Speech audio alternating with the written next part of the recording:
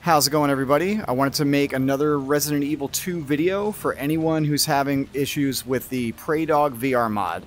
So I'm going to try to keep this straight to the point, not long at all. I will pause as needed. So first of all, to get the best performance, I highly recommend everyone use this. The OpenVR FSR thing by fholger. Okay, it's a great thing. It's like AMD FidelityFX or something. I forget exactly what it is. It works for all video cards. He made this, and he made the VR Performance Toolkit as well.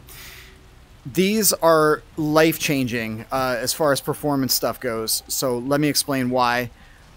All right, hold on. Let me find the windows here. Okay. So first of all you got to do is open up the zip file that you download, and you're going to copy these 3 files, and you're just going to paste them right into your Resident Evil 2 game folder, which is on the right side of the screen here.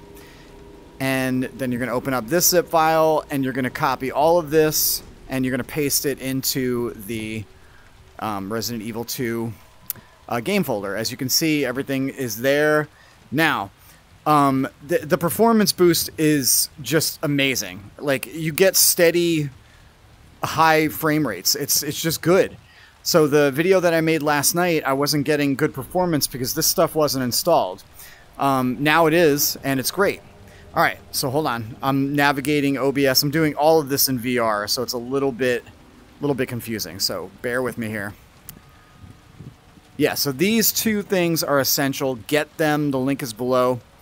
Now, second thing, if you're running into the eye issue where if you close one eye, you see the body, you see your hands and arms, and if you close the other eye, you don't. All right? It's like a ghost image. It's because you're playing as Leon. Don't play as Leon. It's a known issue. They don't know how to fix it. Play as Claire instead, and that issue will not be there. Now, all right, let me go. Hold on. Just trying to navigate again.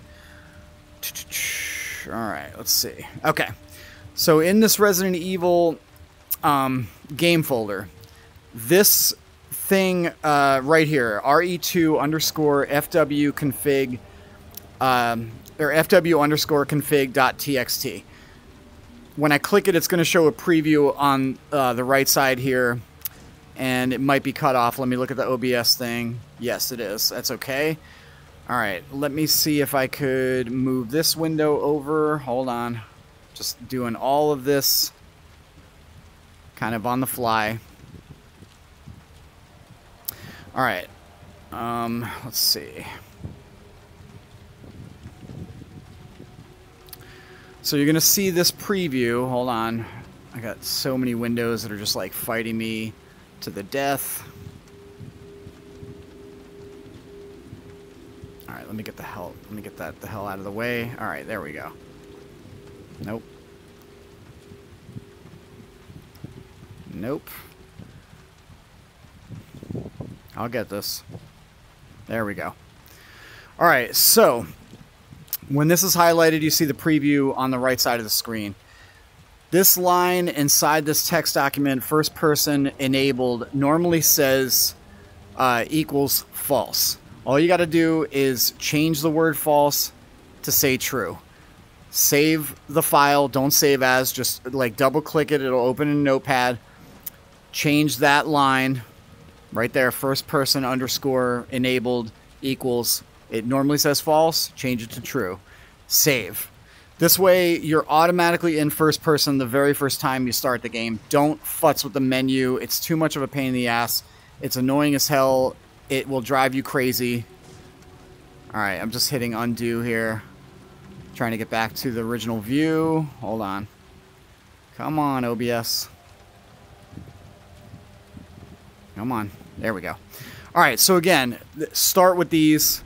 Change that line to say true in the text document. Now, you're going to just immediately get much better performance. Okay? So now we're going to go into the game. And this is pretty much how I set the options, and it was playing phenomenally after I shot that video. So let me make sure it is covering the entire screen here. That's good. Okay. God, OBS is really tricky to navigate when you're using touch controllers instead of a mouse and a keyboard. All right. So, I'm in VR. Start game. I've saved a bunch of times. Yeah, cool. Fine. I have all these saves. Hang on. Oh, it's okay. It's just going to start me from here. So I'm in this police station still, and I keep getting killed. Yeah, I suck. It's fine. But right now, wherever I go, it's a solid 72 frames per second, which is what my headset is set to by default. It's set to 72 hertz. I should mess with 90, but I've had issues with 90 when I'm playing Fallout 4 VR. It's a lot more stable when I'm running 72. And I play that game a lot. So, but anyway, all of this is rock solid. Okay. All right, I already killed those fuckers, so that's good. Look at that ugly bastard. God, the face. Oh my God. All right, so I'm walking up the stairs.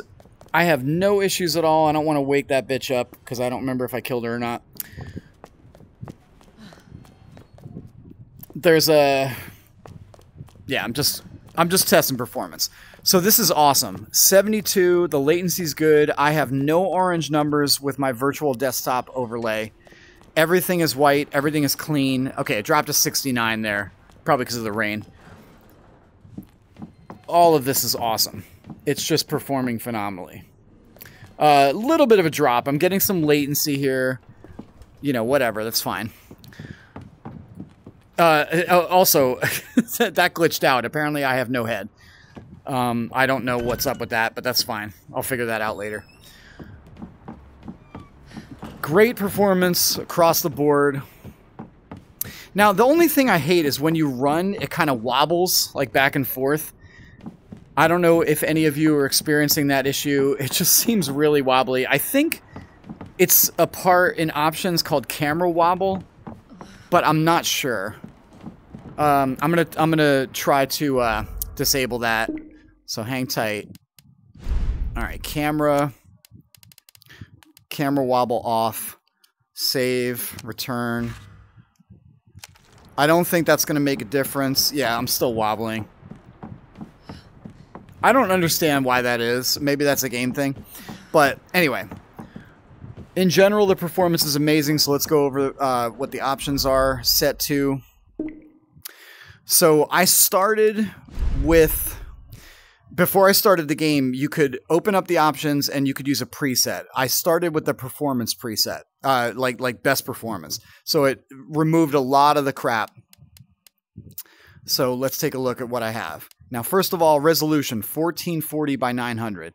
So I'm capturing footage, but it's not at 1920 by 1080 because that is a big performance hit. If you have this at 1440 by 900, you can get a pretty good video capture in OBS without, you know, hitting the performance. You could also knock this all the way down to 640 by 480, but that's only good for playing, not for recording gameplay. All right, for the record. But this is about the best resolution you can get where the video looks good in OBS. And I'm for the record, I'm using the OpenVR input plugin for OBS, which is awesome. It just captures one eye. Fallout 4 VR is how I capture the gameplay with that because it always looks great. Even though it's like a square image on the screen, it shows up widescreen. It's dope. So that set that, you know, again, it doesn't affect the gameplay as much as 1920 by 1080 on the desktop. This still looks good on the desktop, and in the headset, it looks identical no matter what you do. All right. So now everything else is default. Ultra quality with the FidelityFX. Refresh rate 60. I set this to 60 instead of variable. VSync off because I don't have a VSync monitor, number one, and I think from what Praydog wrote in the FAQ, the frequently asked questions page, I think that's just doesn't work. I don't know. Again, I don't know enough about it to understand it all. All right, anti-aliasing. A lot of people recommend SMAA instead of TAA plus FXAA, which I think is the default. So looks good. I haven't tried the others. Texture quality low. Everything looks fine in the headset. Texture filter quality ×4. Mesh quality Oh, actually, no. I don't normally have this on low. I have it set to medium, but low looks awesome, and I'm getting great performance, so I'm going to leave it on low. Mesh quality max, shadow quality high. You could obviously fuck with the shadows if you want. Shadow cache on, contact shadows off, screen space reflections off, subsurface scattering off, volumetric lighting quality low, particle lighting low, ambient occlusion off, bloom on. I like bloom. Lens flare off, motion blur off. That's only for the cinematics, I believe. Depth of field. I like the depth of field on, and again, that's when I selected the performance preset. It keeps it on. I like the blurred background in the cinematics. It's great. Lens distortion off and film noise off. Okay, so set everything to that, and that should definitely help. Now, regarding mods, there's a few mods that I installed as recommended on the Praydog frequently asked questions. It's that website like beatsaber.notion.site. Is that the site name? Let me switch over to Chrome just to be sure. I'll link it below as well. Hang on one sec. I have it open. Okay. Right. It's beatsaber.notion.site. And I guess it's Beat Saber related, but there's a frequently asked questions hosted on there. So about halfway down the page, it says to use some mods. It says smooth locomotion for RE2 stabilizes the root bone in all walking animations for proper first-person shooter style movement. This mod allows you to walk, run, and strafe at a constant speed. Yes, very awesome. I found everything just runs and looks better. It's awesome. They also have the same thing for Resident Evil 3. And then there's an HD texture pack. I installed that mod. There's Oculus Touch button prompts for Resident Evil 2 and 3. I installed that mod. Oculus Touch... Oh, that's for 7 and 8. And then there's also... I think that's it. And, yeah. So, do what it says on the frequently asked questions on this page. It's very, very important. But... yeah, and also, as I mentioned in the other video, when you first download this from Steam, it's going to be the Resident Evil 2 version with ray tracing enabled. So you need to download RE2.zip. Now, speaking of that, hang on, let me switch back to... hang on, I'm just trying to navigate everything. Okay, so here's... yeah, I'm trying to think. Hold on. Right, yeah, let me just go into the mods here. Okay. Right here. Okay, so when you first open... wait, hold on. I gotta make sure OBS is seeing this. There we go. Okay. When you first open the RE2.zip, it looks exactly like this. Copy these 5 files into your game folder. Don't copy this folder into the game folder.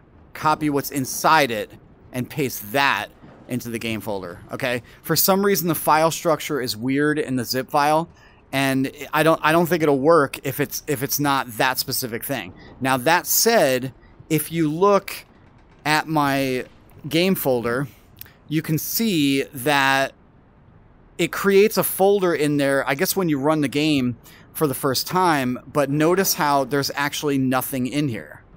It's just kind of like a dummy folder. I don't understand, but that inside the RE framework, that's you need to paste that exactly like that. But that's going to show up automatically, okay? Don't worry about that. It's just some weird thing. So everything else is installed, and what else was I going to say? I forget. I tried Resident Evil 3 a little bit last night. It was performing pretty poorly, but the reason why is because I didn't have that...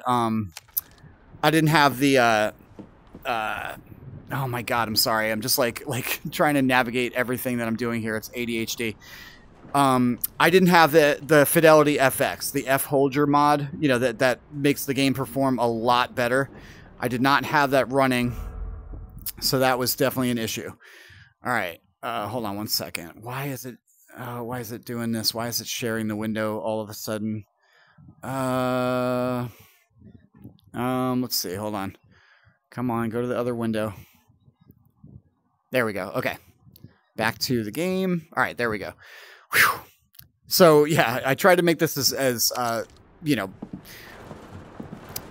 not babbly as possible. I try to get to the point with everything that I discovered. So definitely install the smooth locomotion mods, even though the camera does wobble when you run. I don't know why that is. I really have no idea. It's just, there's a wobble, like it looks like as you run, it looks like this. I don't know. Most people don't run like that. I mean, maybe I'm crazy. I've never really seen people run and wobble that much.